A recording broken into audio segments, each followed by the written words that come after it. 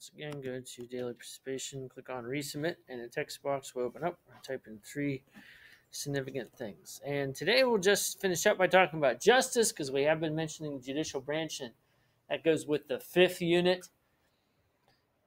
And the question that I'd just like to start off with is, what is justice? And there's a lot of ideas about what justice is.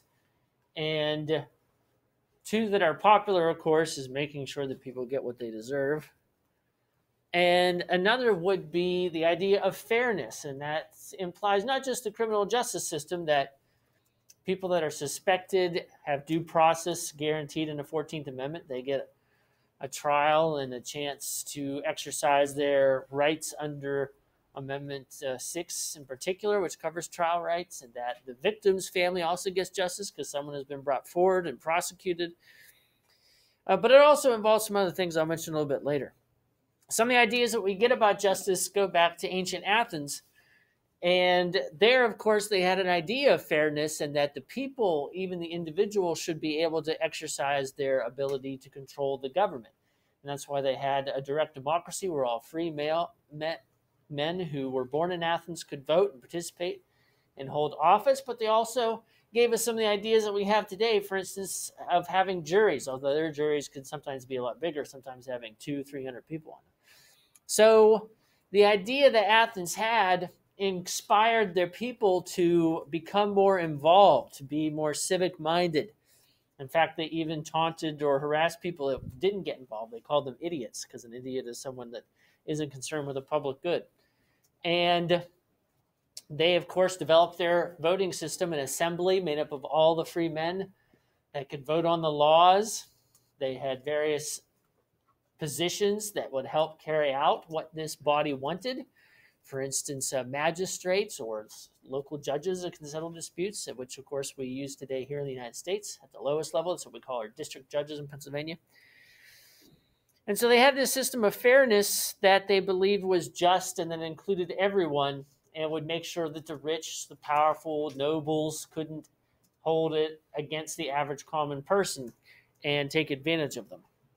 This, of course, didn't last very long because the people were so proud of their system, they thought they couldn't be defeated, and so they defied other Athenian or Greek city-states, like Sparta, which led to their demise when Sparta and Athens and their allies got into a war.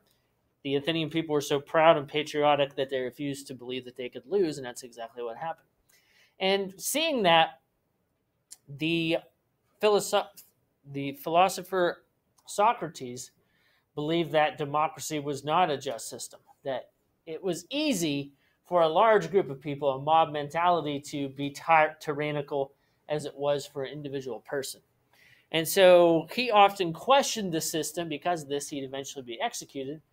And his student Plato wrote a book called The Republic, where he believed that the only way to have a just society is if the people were more educated, especially the rulers. And so Plato came up with kind of the modern day education system and dividing it into different curriculum and supporting the idea that the people should become more educated, including women, which was unusual at the time, especially in ancient Greece. And one of the things he pointed out, though, is that it is often difficult for people to grasp ideas like justice, which is why they need to be educated. He believed that we often have ideas about bigger, broader things like justice, but it's difficult to pinpoint the truth. And the less people know, the more they're going to argue about them. And he believed that human beings, in the allegory of the cave, he pointed this out, often are afraid of the truth. They don't want to confront it. And that's why he believed even if we did educate everyone, only the most educated should be put in charge. And we also get ideas, of course, of our system of justice from Rome, which had different branches or offices that were developed over time to not only include the noble class, the patricians, but also the plebeians, the commoners. Originally, the Senate was the most powerful, which is where we get our ideas from for that particular body, older, wiser people, in this case in Rome, just men, which is what we started off with too. And the reason why they thought this system was just is because it got people involved through representation, or representative democracy as sometimes it's called, or more popularly a republic, which is what we technically are here in the United States. And they too had system of trials. They too had magistrates. They too had executives that would enforce the law and carry it out in time of need. And this system helped keep law and order inside the city of Rome, but then as the Republic spread throughout the Italian peninsula and then around the Mediterranean as well. And the system seemed to work. Of course, they didn't have any constitutional checks, which is why it was easy for someone in the military like Julius Caesar to lead his army back to Rome and eventually take over.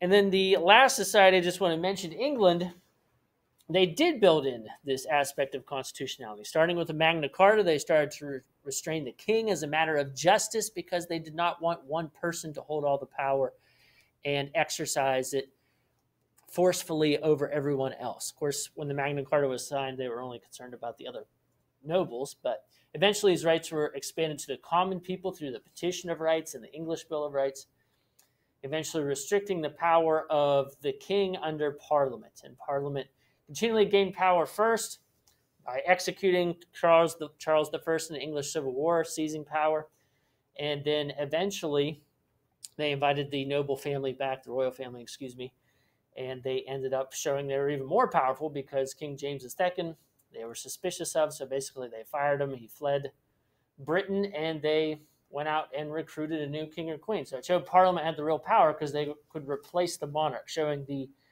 enhancement of the constitutionality of turning power and the system of justice over to elected officials. And today, of course, we use all these things. We have a democracy where people can vote. It's technically a republic because we choose representatives. We have a system of government where we have 3 branches, but we also have constitutional checks and balances to make sure that no one becomes too powerful. And so that also helps establish a just society because it's not just about catching criminals and putting them in jail. It's also making sure that we keep law and order throughout our entire society, not just involving just the average people in the streets, but also that we have a system of government in place to make sure that we can defend our country with a military. Some people say that even includes the idea of taking care of the poor because a just society would do that as well. And of course, the United States has a long-serving example of taking in immigrants and people from other places as a system of justice too. So, go ahead and submit those 3 significant things.